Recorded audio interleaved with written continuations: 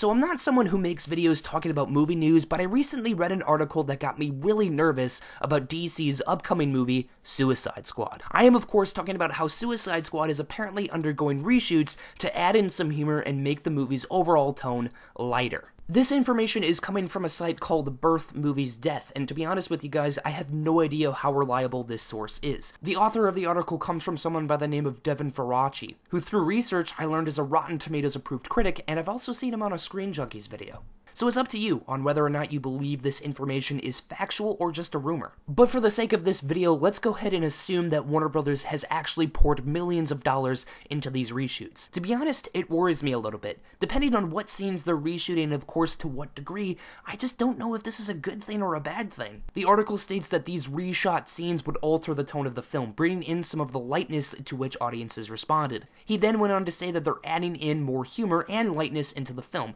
The key word in that is lightness. Apparently, the second Suicide Squad trailer, the Bohemian Rhapsody one, actually mismarketed the film. In fact, it apparently featured all of the jokes in the film's entirety. Now, I don't have a problem with a studio reshooting to make the movie better overall, especially if the end result is me laughing more throughout the movie. What really worried me was the word lightness. I can't really tell if he's implying that these added jokes are going to incorporate light humor or dark humor. Most of the jokes in the second Suicide Squad trailer were dark humor, which by the way, I'm a huge fan of. And also, it's not a coincidence that one of the major complaints about Batman v Superman, the previous installment to this universe, was of course the fact that it was too dark and not kid-friendly. I really hope that the goal here isn't to make this movie more suited for kids, because to be honest, no mom is going to let her kid see a movie with the word suicide in it. So really, Suicide Squad is the perfect movie to incorporate more dark elements and dark humor. But if the goal here is to make the movie more like what was shown in the second trailer, then to be honest, I'm all for it.